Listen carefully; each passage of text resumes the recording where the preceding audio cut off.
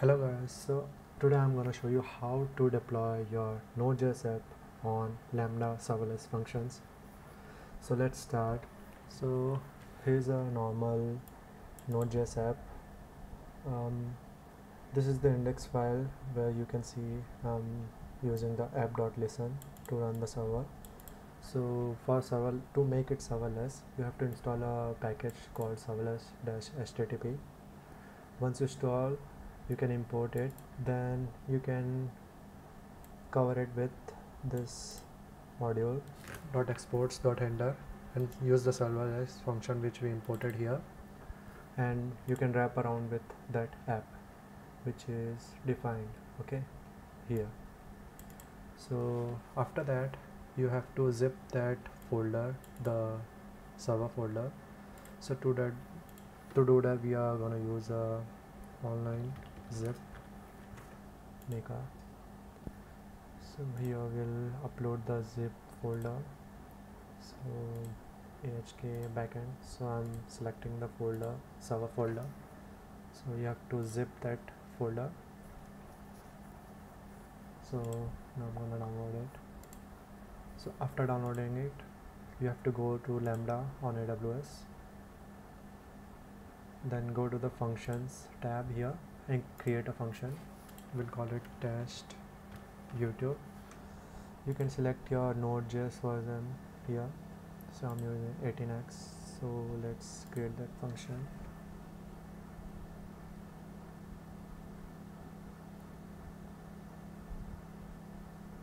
It's gonna take some time to create it. Okay, so it is done. Now we have to upload a zip file here. So you can upload from a zip file, upload, downloads, then you can upload that zip file, save. So it will show all that files, your server files here, the backend files which we wrote this serverless app. So if you want to test it, you can test. So let's click on test. We'll give it test, save, test. So it is okay. So the status code is 200, that means it's success. You can see it's giving us the message hi. So now you want a URL for the function, so you can go to the configuration, then here function URL, then you can click on this create function URL and choose this as none, then create.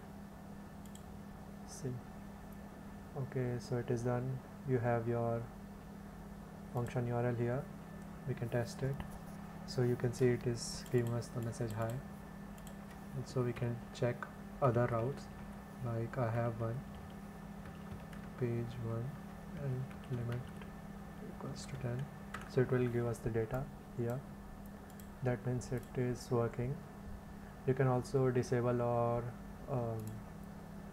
configure course, like if you want to make requests from another domain.